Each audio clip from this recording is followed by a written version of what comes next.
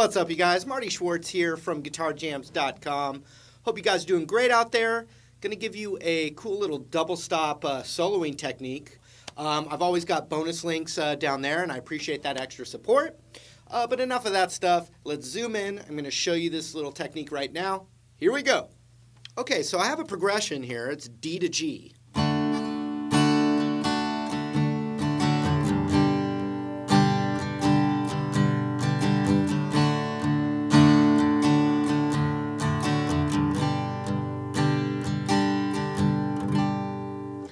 And for this particular progression, we're going to use the G major scale.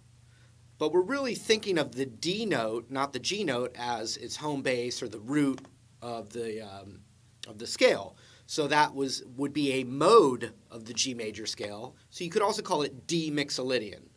D mixolydian and the G major scale, it's all the same notes. It's just kind of what you're thinking of as what feels like the root note, okay? So watch, I'm going to show you that G major scale all on the high E string and then show you how we spice it up even more. And it's going to work over this progression, which you're going to see tons of progressions exactly like this. So this can be a nice solo technique that you can add to your arsenal. So here's the G major scale on the high E string. We're going to start on the 3rd fret, and it's just like that do, re, mi scale. So it'd be 3, 5, 7, 8, 10, 12, 14. 14, 12, 10, 8, 7, 5, 3. Now watch, add a little melody to it, or a little rhythm, I mean.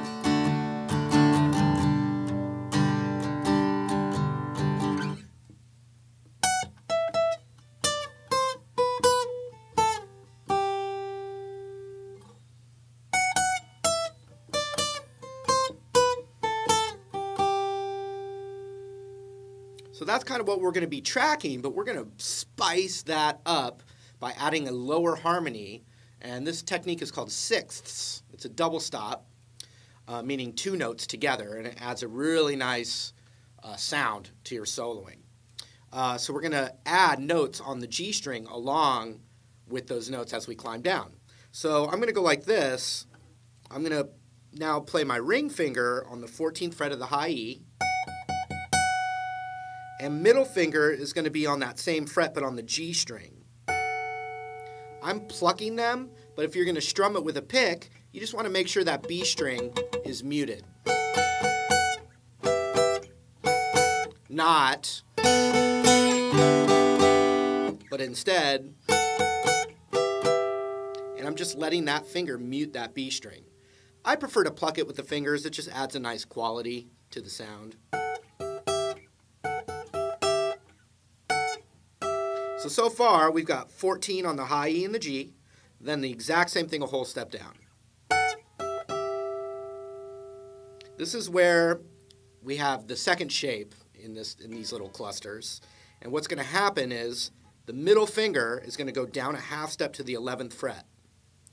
And now we're going to use our index finger on the 10th fret of the high E, and you play that double stop. So watch.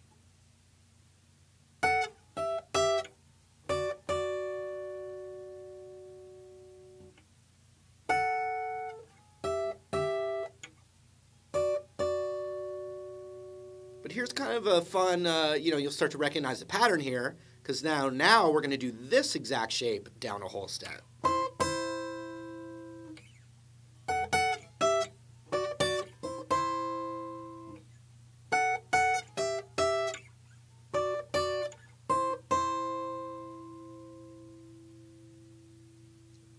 Got that pretty sound to it.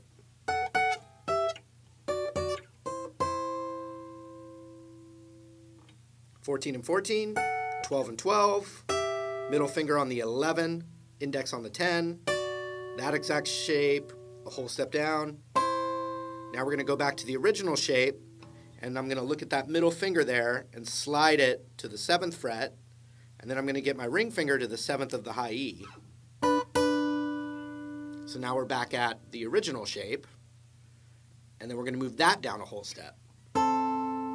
So we've got 7 and 7, 5 and 5.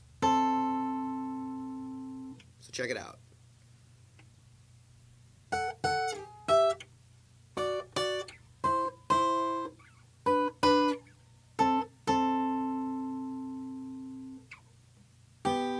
And then finally we end it on that second shape I taught you, which would be the 4th fret on the G and the 3rd fret on the high E.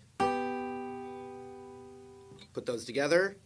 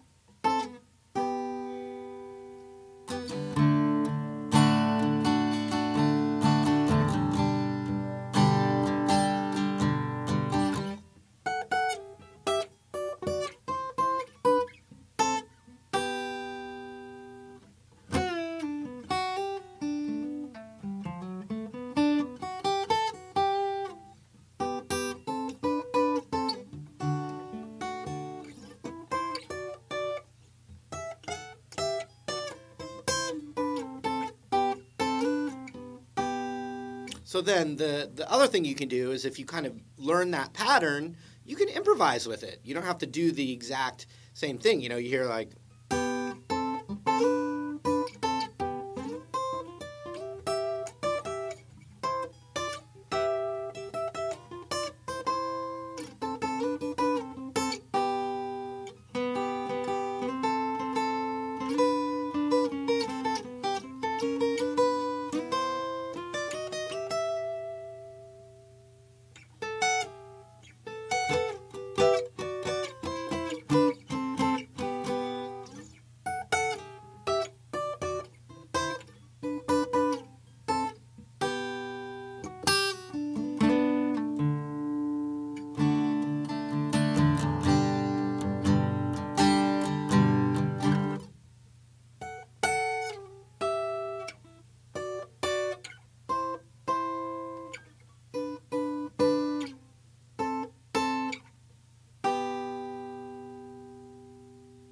So now what I'm going to do for you, since I'm just here, the camera is rolling and there's no such thing as tape anymore, it's just a digital card, I'll just play this rhythm for you for a while and you can jam out. The other thing that you can do is you can also improvise with the D major pentatonic scale, which is that pentatonic shape, but you put your pinky on the root, D, 10th fret right there, and you can improvise with and any other things that you might know that you've learned before, okay? Here we go. Work on those double stops, maybe throw some solos in there. I wish I could hear you, but we haven't developed that technology yet. Here we go. 3, 4.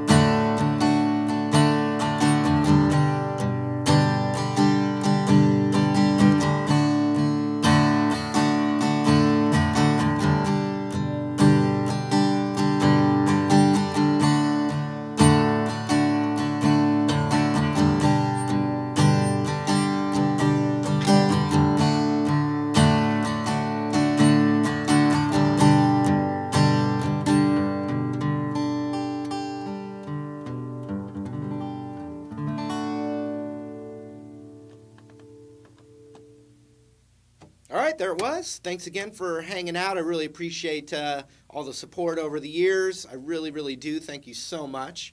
Any kind of extra support in the links is always great as well. Hope to see you guys again in another video real soon. Have a great one. See you later.